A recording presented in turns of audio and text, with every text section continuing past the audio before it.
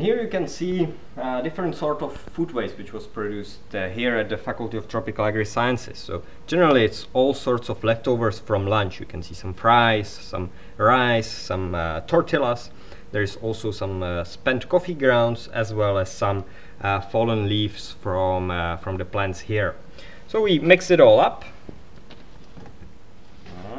place it in, and we put it into the food cycler.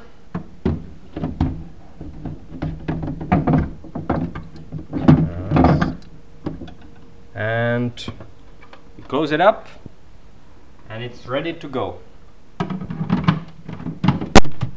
Now we close it. Now we close the machine, and we just switch it on. What will happen? That first it will start drying, adding air.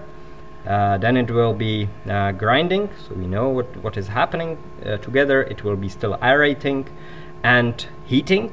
And in the end, in last half an hour, it will be cooling down and getting ready for the final product.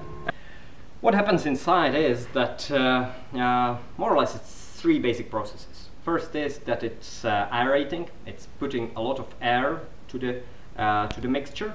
And then it's mixing the whole mixture there, so it breaks it down into smaller particles, and it heats it up.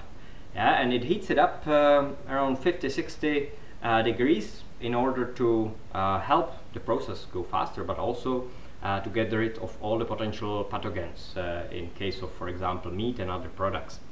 And this is happening for 3 to 6 hours, depending on the amount of waste you put in.